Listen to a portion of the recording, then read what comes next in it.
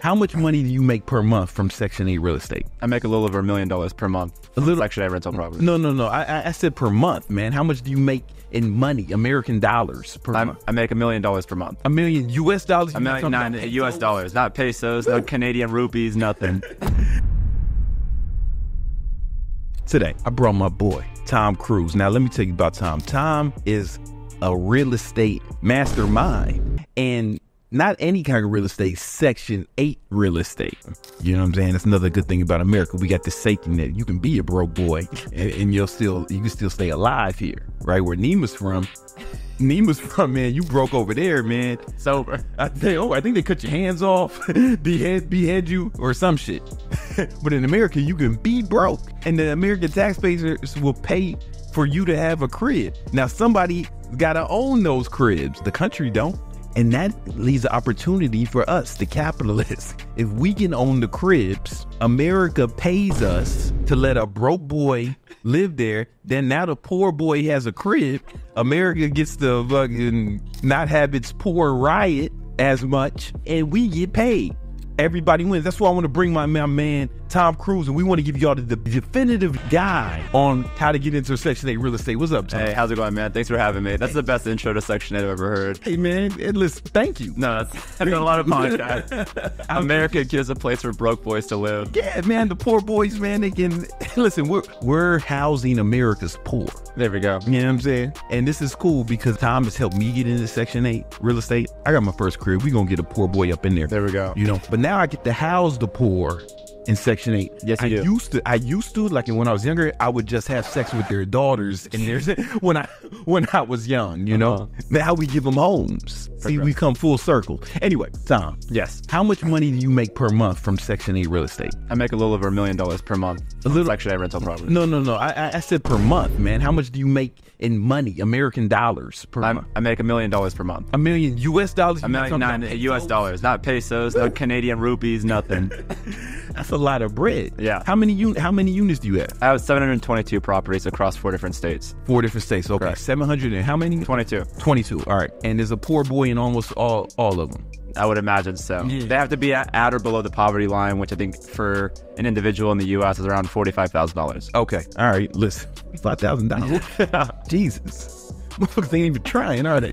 I can't speculate on that. Listen, man, if you can't, listen, one thing about America, you know, in New York, they say if you can make it here, you can make it anywhere. Right. In America, if you can't make it here, you can't make it nowhere. Oh, yeah. You've got many opportunity here. Bro, I've been to some shit countries, like I was in Venezuela, and I'm riding down their highway. Yeah. And I'm we're going past mountains, and there's this fucking miles of houses made of fucking aluminum foil and sticks. Oh yeah, we have those in Brazil too. Yeah. Oh, that's right, because you're Brazilian. Yeah, you know what I'm saying? I seen the movie City of God. There you go. Very, very accurate. I know all about it. So like, if you live in one of those countries, I get it. Yeah. But here, damn. Well, the beauty of that is can still live in a home. Yeah. What I want to do in this video is I want to give these guys game, as much as we can, of how to start in Section 8. So how did you start in Section 8 real estate? Yeah, so after I graduated from the University of North Carolina at Wilmington, I knew that I needed to get cash to be able to invest in real estate. And my first way into doing that was I was doing web design and kind of like marketing as a side hustle out of college. So I started wholesaling properties. If you're not, what does that mean? Wholesaling properties is when I find properties that are somewhat distressed. I put them under contract, right? Let's say if I find a property for $60,000, it might be a little run down and it could use some improvement, or it could be flipped and sold to somebody else. Well, I didn't have the money to buy the property and flip it. So I bought the property, put it under contract, and then I would find someone like you that has a high net worth that would be interested in buying it. So let's say I put it under contract for 60 grand. So you didn't buy it? I didn't buy it. You put it under contract? I just put it under contract. How much did that cost you? Maybe $500. $500. Yeah. Okay. Because they're going to still need some cash as like good faith payment. Good. Or they call it earnest money. So I give them $500. I put the property under contract and I say, hey, I'll close in 45 days. So then what I would do is that property might have been listed for 70 grand. I got it under contract at 60,000, right? Or I got a really good deal on it. Yeah. Then I would come to you, Brandon, and say, hey, look, I can get you this property that appraised at 70,000. I'll get it to you for 63,000. So the numbers make sense for you because you can still flip it and add a bunch of value. And I made the difference between that 60,000 and the 63. So I made 3 grand, basically a finder's fee. Right. And putting it under contract guaranteed that I would be able to get that 3K. So you profited 2,500 because you put down your that 5. Well, that goes back towards it. But yes, that profited 3K. Okay. Yeah. Oh, that's what's Yeah. up. How does somebody get into that? Yeah, so there's a couple different ways of doing it. I started through what's called driving for dollars. I would literally get in my car and drive around through neighborhoods that might be older neighborhoods, starter neighborhoods, places that might just have properties that are like more in disrepair. And I mean, every city has some. I would drive through, take pictures, get the address, and then I would go home, put it into a software. It's called Deal Machine is the name of the software. And it would show you all the addresses. You could skip trace all the homeowners' information. And then from there, I would send them like postcards, or I would call them or email them and see if they're interested in selling the property. That's the first step, is finding interested homeowners that have properties that are clearly distressed or abandoned, putting it under contract at a really good rate, and then going and starting to find a buyer for it. You would already have connections with these buyers. So yeah, so the first thing that I did was I started looking for inventory, because I knew that if I went and looked for buyers and I didn't have anything to sell them, they weren't going to take me seriously. So there were a couple deals where obviously I lost the $500 because I put the property into contract. I, went out and started looking and I couldn't find anybody in time. So, but I at least had the deals in hand, you know what I mean? And if you cannot find a buyer, you can cancel a contract. A lot of people think that you're forced to buy the house. You're never, in any state in the United States, forced to buy the house. You can always back out and cancel a real estate contract. So what I would do is I would put the property in a contract. I would go to like a real estate investor association meetup, or I'd go to Cars and Coffee. I would go to whatever events had high net worth individuals. I'd find someone like you. I'd bring, some documents about the deal, some pictures. If I had videos, I would bring that. And I'd say, hey, Brandon, you're interested in this property. I can wholesale it to you. My assignment fee is $3K. That's how much money I would make. Right. So then from that point on, it was just a matter of scaling. So then I started doing Facebook ads. Real quick, how old were you at this time? I was like 25. 25, so you were really young. Yeah, I was really young. Okay, cool. This is in Wilmington, North Carolina. That's where I started. Okay, cool. Yeah. So you started doing Facebook ads? So that was my next kind of like step to get more property owners to be interested, because driving around is not scalable, and it's a huge waste of time, right? But that was a good idea for a proof of concept to understand how to do it. So then what I did after that is, I'm sure you guys have seen those like "We Buy Ugly House" billboards, or like, that's what they're doing. They're getting people to say, hey, I have an ugly house. I'll sell it to you for a cash offer, right? So that's what I started to do. I'd say, hey, divorce, death, whatever is going on in your life, I'll buy your property. And then they started reaching out to me. Hey, Tom, I got this 3-bedroom in Wilmington. And I mean, I would spend maybe like $1,000 a month on Facebook ads, and I would get 20, leads, and then maybe 3 of those would close. So then I would have 3 properties that I would then go to my investor list. And eventually you start creating a buyer's list. I might have like Nima, I might have you, I might have, John and Mark and Adam. And then all I have to do is I find a property, put it under contract. I send one text message to this group. And then it's like, hey guys, first come, first serve, who wants this property? I'll put the address and I'll put the price. And they can't steal it from you because you got it. It's under contract, so they can't snake it from you. Yeah. So you have like 45, 60 days to lock it up. Because Tom recently helped me get my first Section 8 property, but it was one of these guys, a wholesaler, helped us find a deal, right? Yeah. Then we talked to the people, we figured it out. So how much money did you need to start actually buying your own properties? Yeah, so then after that, I started doing like seller financing. Seller financing is when you're buying the property directly from the homeowner and you're making monthly payments to them. So you can avoid putting 20% down. I was putting like $3,000, $4,000, $5,000 down per property when I got started. Wow. Yeah. Because of seller financing. Yes, because I was making the down payment of, let's say, $5K to the homeowner. And then I was making the monthly payments every month to them. So there was no banks. We're doing a free training, guys, this Monday, right? We're going to break down this wholesaling and Section 8, how to get into it. So if you want even more information, we're going to do it live. The link is in the description. So click that link now and check it out. But let me just make sure I understand this right. You started off with like $500 and started wholesaling. Correct. Until you got some bread. And then you got, your first few. Yeah, I mean, it only took 2 or 3 properties to pick up between, I don't know, $9,000 and $10,000. Okay. And then when you got about 10 grand. Then I started looking at like real estate. I didn't get into Section 8 immediately. I started buying condos, and then I bought single family properties. And then I realized that it's like too expensive, because at that point you're buying higher end properties. They weren't Section 8. So it might have taken, $7,000, $10,000, $12,000 even with seller financing on a $150,000 property. So I was like, well, let me just try a $55,000 property. That's when I eventually learned about Section 8, when I started going really like on the low end. Because I remember you told me you kind of stumbled into this, right? Yeah, total accident. One of the first properties that I bought for $55,000, it was rented for $1,350 per month. And the day after I closed on the property is when the homeowner reached out to me and said, hey, we need to switch you over to Section 8 direct deposit, and we need to get you on their inspection schedule so you can start getting paid. So at that point, I had no idea about Section 8. Like, I've never done a Section 8 deal in my life. I think he purposely didn't tell me that it was Section 8, because he thought that it might scare me away. But I mean, the cash flow was so good that I really wouldn't have cared. I would have figured it out either way. So after you found that out, you said you're going to only focus on Section 8. Yeah, at that point, I might have already had, I think, maybe 15 properties.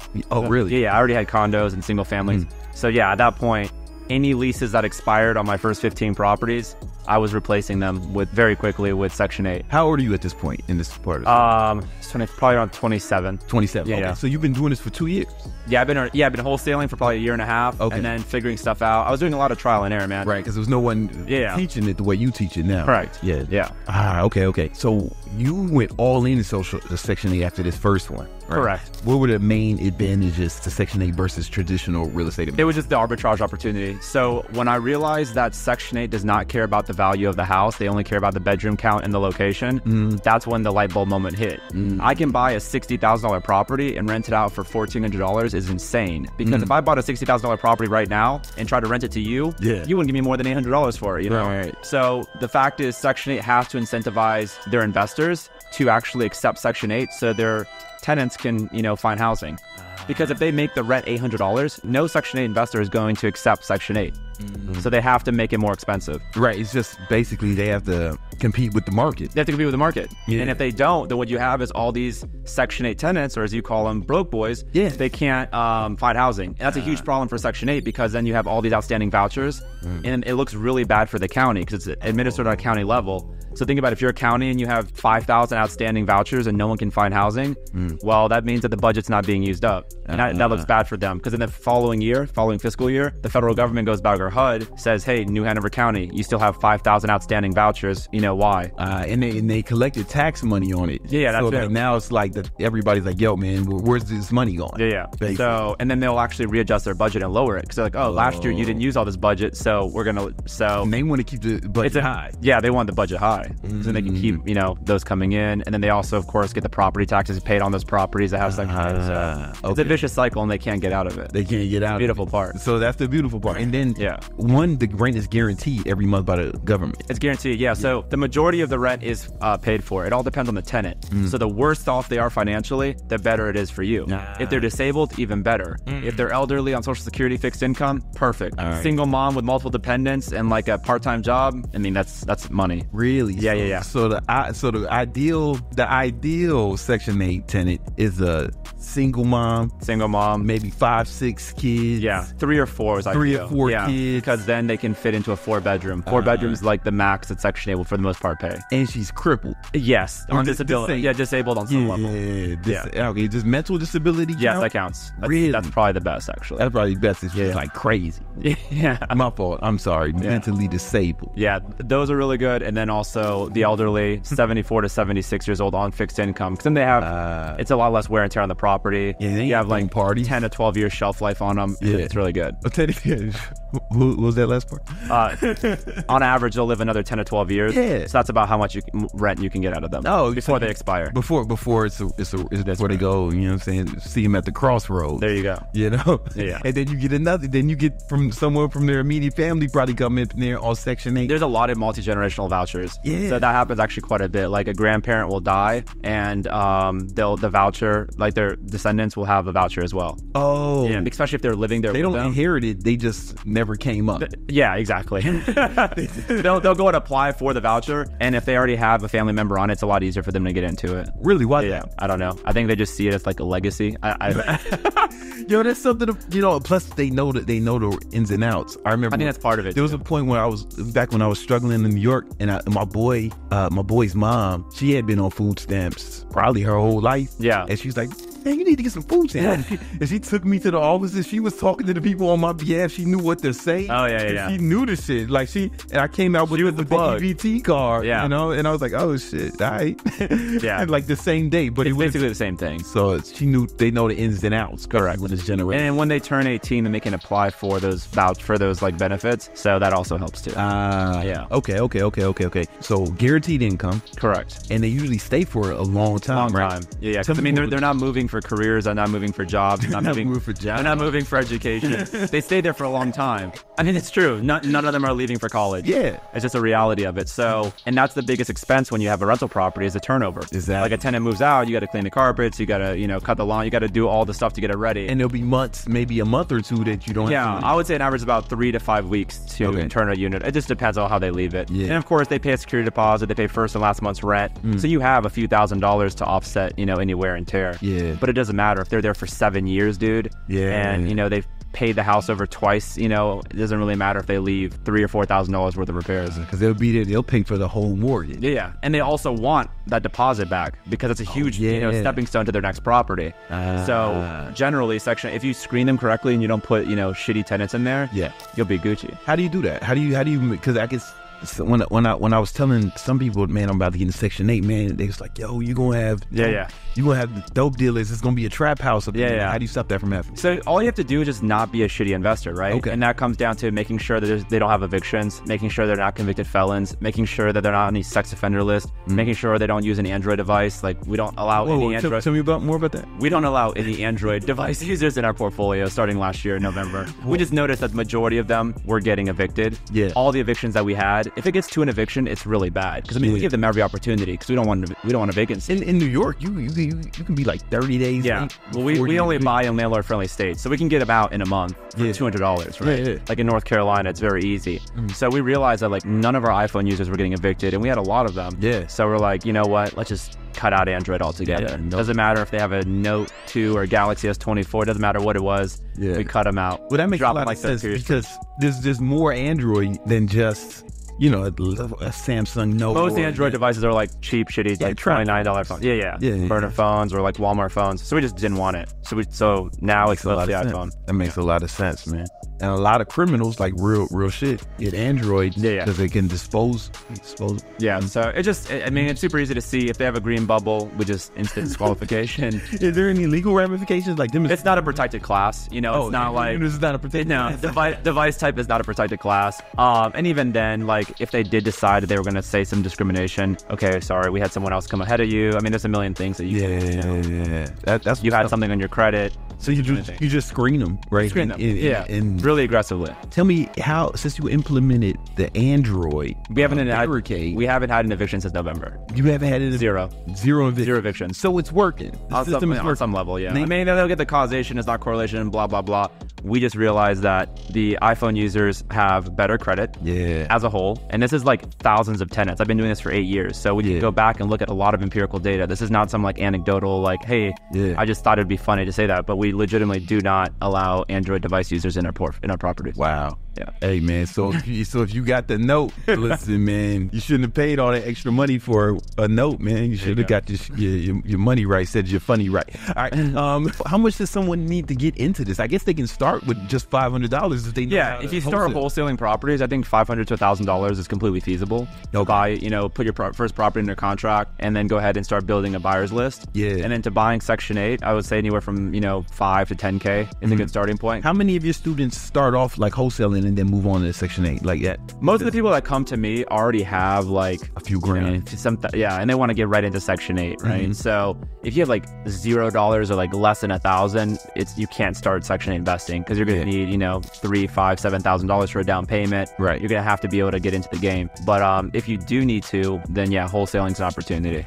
Right. Okay. So it just takes time. It takes very little money. Yeah, and you teach both of them, right? Yes. Okay. So I teach wholesaling and also Section 8. Guys, make sure you click the link in the description. Join that free training we're doing because you're going to learn about the wholesaling and you can learn about Section 8 I think it's simultaneously. gonna be this Monday at 8 p.m. Eastern time. Yep, you're right. That's right. That's right. Okay, you said $7 to $8 grand for a down payment. Tell me more. So no, that's all inclusive. So you can expect between $2,500 to maybe $5,000 for a down payment. How are you doing? Oh, because with seller finance. Yeah, And then of course you're gonna need a couple $1,000s just to get the property ready for Section 8. So you're gonna have to maybe do like power washing. You're gonna have to do maybe like paint. There's always gonna be some minor repairs. So I always like to stay in that range. Can you do this anywhere? You can. I mean, Section 8's a federal program, so it applies to every single state. But obviously, there's some states that are better than others, right? You don't want to do it in California or New York because they have really high property taxes. The properties are expensive. They have terrible landlord laws. You know, there's just a million reasons why you wouldn't want to ever invest there. So, like in the Southeast and the Midwest, it just works a lot better. So a lot more profitable. You live in Florida. How do you manage that? So I have property managers in the states that I buy in. So like in North Carolina where I started, I still have multiple property managers there. So you can be anywhere and still and still buy in the because if I like a property, I'll just go get a home inspection on the property, or I'll have my property manager go look at it, as a real estate agent or home inspection. I mean, there's a million different ways to look at a property without you having to be there touching it. When I bought my first Section 8 property, you know, I was in your home. Yeah, I just saw pictures. We saw some pictures, and then somebody else went and did the stuff.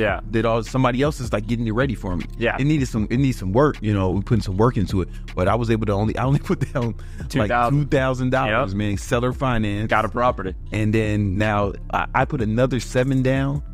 To do all this shit, dudes. Get it ready. But we should be ready to throw a poor boy up in there pretty soon. You know, now how do we manage the properties? Because so we already have a property manager there, so they're gonna go ahead, take the keys, and start marketing it. And then it's pretty hands off at that point. At that point, they're going to be handling, once a tenant's in the property and they have a signed lease and you already start getting Section 8 deposits, there's really nothing else you have to do. Nothing else you have to do. If they have a problem, they're going to call the property manager. They're going to have a handyman go and resolve the issue. And then they might, like, you have a security deposit, let's say $1,300. The repairs will come out of that. And there's some other ways to mitigate. So you're not going to pay for roofs or any major expenses, because we can mitigate that as well. So listen, guys, you want to definitely join this training we're doing on Monday if you want to learn more about this or learn more about wholesaling. Man, you know, it's funny, when I first heard about wholesaling, I was about to hire the salesperson. Right. One of my interview questions was, man, if you didn't need money but you had to work, what would you do? Didn't have a good answer for me, right? But he answered everything else right. I was going to hire him. Then he came back and I offered him the position. He's like, man, I thought about what you said, that question. I want to wholesale real estate. I'm like, what? It's very random. It was like random, but I was like, yo, what is wholesaling real estate? And he's doing it. He's successful. You know, I think last time I talked to him, he had bought some properties, not Section 8 yet, because I don't think he knew about it. But we're going to put him on. We're going to put him on Monday. But he's just been out here flipping because he was good at sales. So maybe it was easy for him to convince people. I don't know. I mean, it is basically a sales job. So you have to sell them on, getting the property to you. So that's all he did, man. You know what I'm saying? Makes sense. That's when I found out it was real. So they're going to learn about wholesaling and they're going to learn about Section 8 real estate. Correct. What else should they know before we leave? Because I know you got to get up out of here soon. I mean, I would say that's the biggest thing is if you have the cash and you want to start deploying that to build passive income through Section 8, I think it's one of the most bulletproof strategies. There's no other real estate strategy or really any investment strategy that you can get into where the income is guaranteed by the full faith and trust of the U.S. government. I mean, they're going to be paying you every single month. You can't get rid of it. There's 7 million Americans that depend on Section 8. The last thing you want is 7 million broke boys running around the U.S. without a house. So no sitting U.S. president's going to sunset that program. So, and they just keep, bringing more and more onto it. And then you got the migrants coming through. There you go. And they all need housing. They don't need a place to stay. There you go. You know what I'm saying? And we house everybody. America. America. Yo, Tom, thank you so much, man. No problem. Listen, guys, make sure you guys sign up for the free training we're doing this Monday at 8 p.m. so you can learn. It's the first link in the description. Learn how to buy back the block with me and Tom. But we both gonna be on there. We're gonna walk you through how I put together mine. And Tom, he makes over $1 million a month off this shit. So you don't want to miss out. All right, peace.